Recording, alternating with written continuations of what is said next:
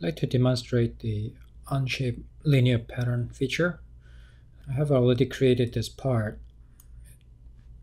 with a plate, and I have created a boss and created a hole and added the fillet.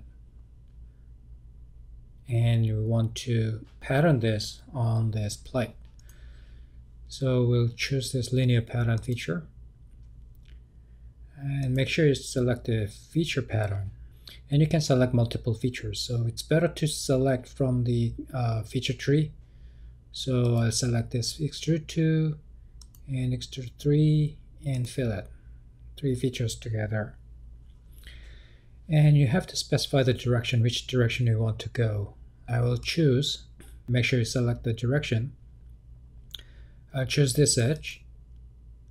As you can see the preview here, it goes the other direction, so I will need to flip the direction.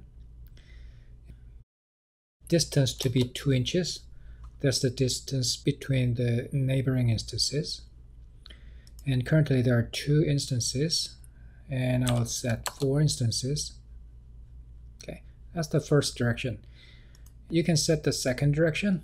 If you click on the second direction option on, the same thing, you can select a linear line to specify the direction. So I'm going to select this edge. And obviously want to have more than 1 instances, so let's say I will set 5. The distance I will set to 2 inches as well. So we have 4 by 5, 20 instances. Say OK. And that is the pattern.